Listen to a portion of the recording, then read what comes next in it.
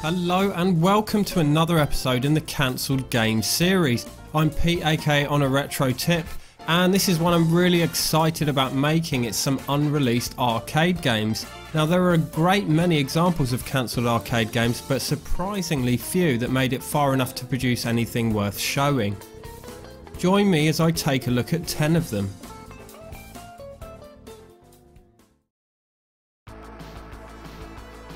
Spellsinger, full name Spellsinger and the Lost Child, was a side-scrolling beat-em-up being developed by Belgian studio Art and Magic. Development began in '92 and they were clearly hoping to cash in on the success of other fantasy arcade beat-em-ups of the time, like Sega's Golden Axe.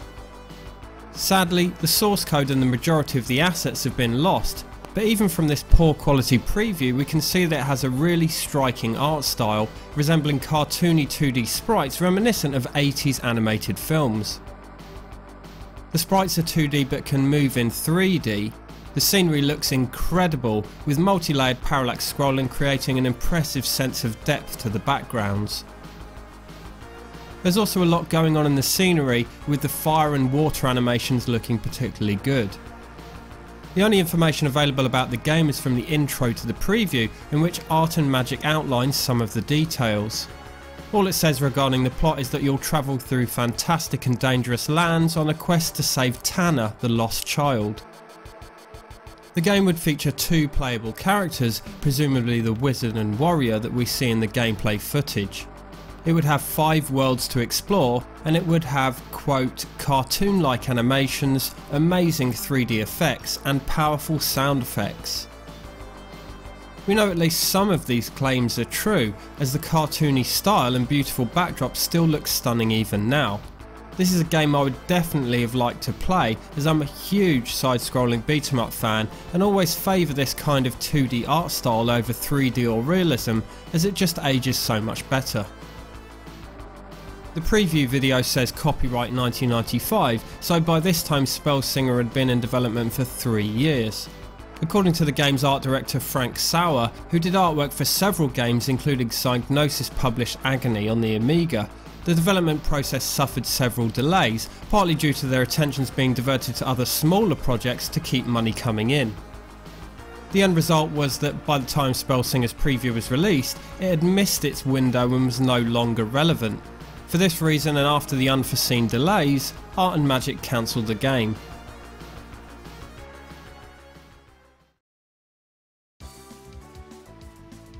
Hammer Away is a vertical scrolling shooter developed by Santos and Sega from 90 to 91. You pilot a military helicopter which has machine guns and missiles, and bombs which kill all enemies on screen. A typical vertical shooter setup really. Even though it was slated for a '91 release, the prototype was only discovered relatively recently in 2014, when a group of shoot-'em-up fans in Portugal found Hammer Away on a System 18 arcade board in a job lot of old PCBs. They dumped the ROM, and the guys at Main very quickly got it running on emulation, so you can download and play it now. The prototype has 5 stages and has a checkpoint feature, so you'll only go back to your most recent one if you die. The music's rumoured to have been composed by Hirofumi Murasaki, who worked on Shinobi 3 among others. I have absolutely no idea why this one was cancelled.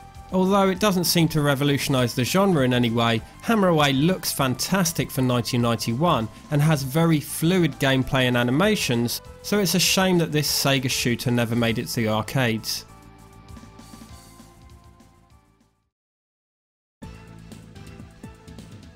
City Diver was a 3D shooter from Taito being developed in 94 and 95. Sadly, the only footage we have is this early demo footage, but there was at one point a playable version. The game would support up to 4 players in a city setting made from a mixture of rendered images and 3D polygons. The interesting thing about City Diver is it would have featured a pseudo 3D effect without the need for glasses. This would be achieved using an LCD projector and a lenticular lens, developed by Sanyo and 2 collaborating companies, which would split the screen into left and right images, thus providing the 3D effect and sense of depth perception without the use of 3D glasses. City Diver would have had 2 game modes, a single player mission mode and a 2-player battle mode, the latter being achieved through the linking of 2 arcade cabs. Its unveiling was initially planned for September 95 at the Jammer show, but for some reason the game never saw release.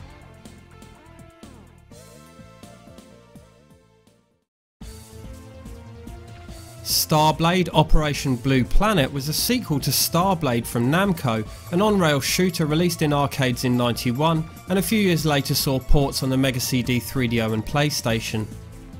It would be housed in this overly elaborate and very expensive looking arcade cabinet called ORBS or ORBS, which stood for Over Reality Booster System. This specialised cab had a domed projector screen, a retractable seat and featured a lens that projected the images 180 degrees around the player, creating a much more immersive arcade experience. Operation Blue Planet came some time after the '91 original and was shown at an expo in Japan in 2001, but after initial testing the project was scrapped, along with the costly ORBS cabinet. I never played the original Starblade at the arcade, but did rather enjoy it on the Mega CD. This sequel looks fantastic, and I can imagine that it would have been quite the experience when you were enveloped by that 180 degree screen.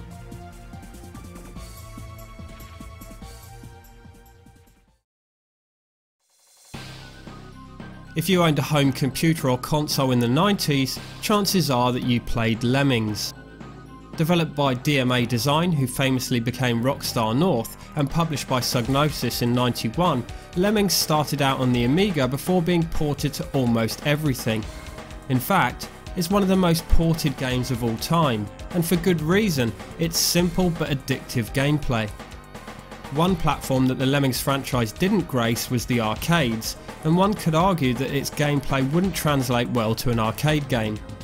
But that's not to say it wasn't considered, as an arcade version was developed to some extent, at least to a playable form, which is what you're seeing here. This is the arcade prototype version running on PC, a prototype which wasn't discovered for many years. Rumour has it that the Lemmings arcade cab would have featured a trackball and buttons, similar to cabs like Marble Madness. Probably for the best this wasn't ported to arcades in all honesty, but interesting nonetheless.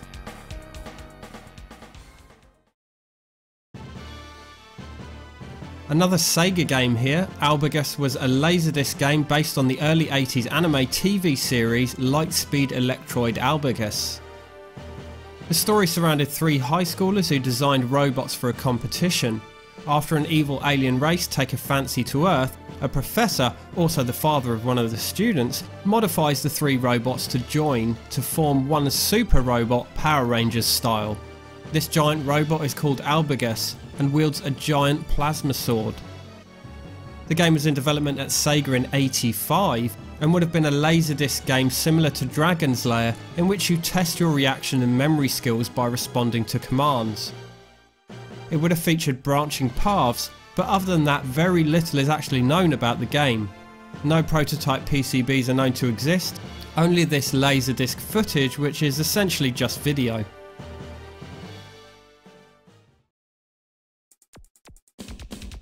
Judge Dredd was a side-scrolling beat-em-up developed in 1992, obviously based on the comic book series of the same name. If you haven't immediately guessed from the footage, it was developed by Midway and ran on the same hardware as Mortal Kombat 2. The visual resemblance is clear with its digitised graphics, and a lot of Judge Dredd's moves are identical to those of the Mortal Kombat fighters.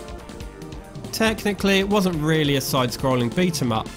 Of the 3 stages completed in development, only the first is a beat-em-up, the second is more of an action platformer, and the third is sort of a survival mode called Block War, during which you have to survive waves of enemies. After each of these 3 prototype levels there's a bonus stage. These are similar to the knife throwing bonus stage in Shinobi, or I suppose more accurately the shooting range minigame in Robocop on the Amiga. Midway bought the rights to Judge Dredd in 1990 after it was announced that a film would be going into production. They planned to couple the well-known license with the gameplay of popular arcade beat-em-ups, and were reportedly heavily influenced by Konami's brawlers like Turtles and The Simpsons, and even had a Turtles cab in the office during Judge Dredd's development. The cabinet would have featured 3-player co-op, and 4 test cabs were produced and sent out for testing in Chicago, but the results weren't great. The feeling was that side-scrollers had fallen out of favour amongst arcade goers due to the explosion in popularity of versus fighters after Street Fighter 2 and Mortal Kombat's successes. Although it looks pretty naff nowadays, I can see people going nuts for this back in the early 90s. The prototype's ROM was dumped online a few years back, so you can play the 3 levels and the bonus stages on MAME, and there's even a secret boss rush level as well.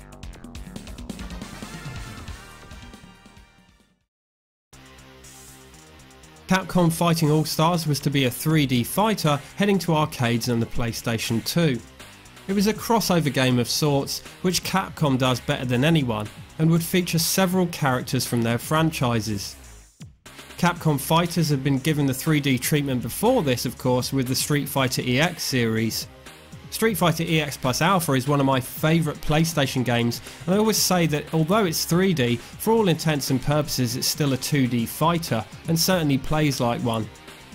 It's a great game once you get to grips with it, and Capcom's rival Schools games prove that this type of 3D fighter can be jolly good fun.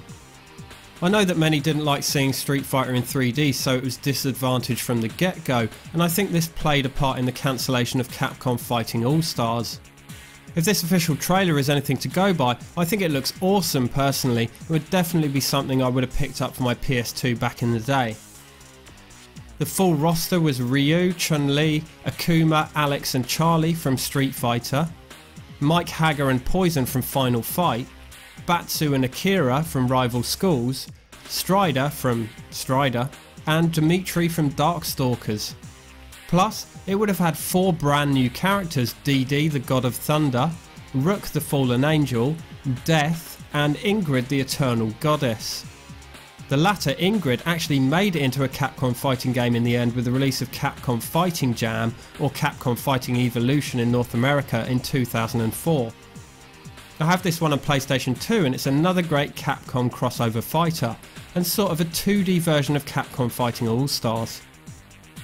Later, Ingrid also appeared in Street Fighter Alpha 3 Max on the PSP. It's a pity that Capcom Fighting All-Stars was never released. It had a couple of interesting gameplay mechanics which Capcom haven't ever used, including Mortal Kombat-like finishing moves.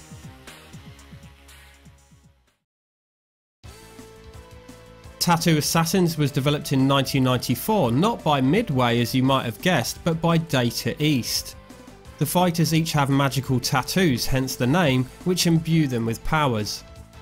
The resemblance to Mortal Kombat goes way beyond mere coincidence, as Data East developed this to specifically be their version of Mortal Kombat. Not only do the digitised graphics, characters, colours and special moves look like Mortal Kombat, but it essentially looks like a reskinned version of Mortal Kombat, is so similar. It seems to lean towards the farcical more than the Mortal Kombat series though, with some hilarious character names like the biker Truck Davis, cyborg mercenary AC Current, Irish rock star Derek O'Toole, and stripper Hannah Hart. Tattoo Assassins boasted over 2,000 finishing moves in a wide variety of styles, including nudity and animal finishes, the latter of which actually predated Mortal Kombat's animalities. There were some comical finishing moves in the mix too, like explosive diarrhea. Back to the Future screenwriter Bob Gale led the development team, so one finisher sees a DeLorean being dropped onto the opponent in an homage to the films. It seems to have suffered a fair few setbacks during development which contributed to its cancellation, perhaps the most serious of which being that its prototype cabinets didn't test well in arcades. Plus, other similar arcade fighters like Primal Rage and Killer Instinct were killing it at the arcades at the time, so Data East weren't too confident about Tattoo Assassin's ability to compete. Over 20 cabs were rumoured to have been built for a show in '94, and although most were destroyed, there are at least 2 still out there. The game was almost entirely finished by the time it was scrapped, so you can download the ROM and play it on MAME should you wish to, although it does have a few glitches and unpolished elements. I won't be shedding any tears over the cancellation of Tattoo Assassins, as to me it looks very clunky and sluggish, resulting in it not having that sense of pace and rhythm that I look for in a versus fighter. Sure, the early Mortal Kombat games were a fun novelty, but give me the faster paced Capcom fighters any day. Still, definitely an interesting one for Mortal Kombat fans to try out.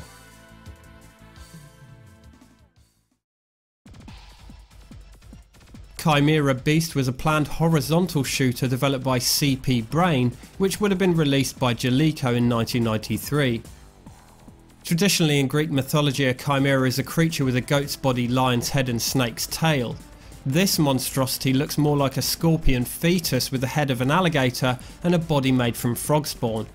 Well, sometimes, as its appearance changes as the game progresses.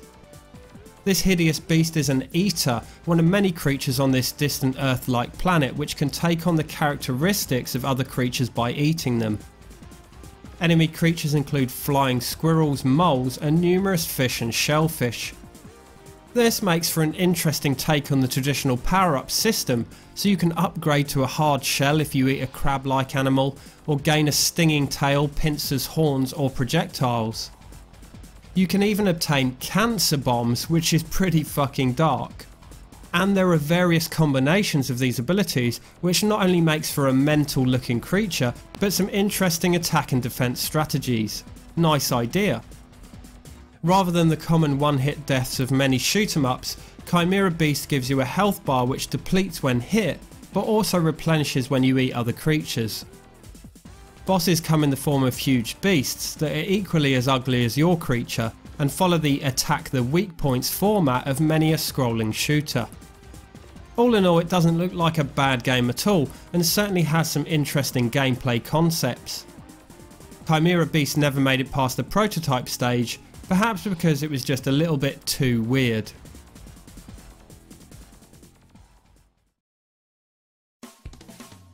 So those were 10 of the many unreleased arcade games. Let me know in the comments what you think of them. I would actually love to do a follow-up to this one if I can find some more interesting cancelled arcade games. So if you know of any that reached the prototype stage, let me know. And as always, thanks for watching. You can catch the other episodes in my cancelled games series in this playlist.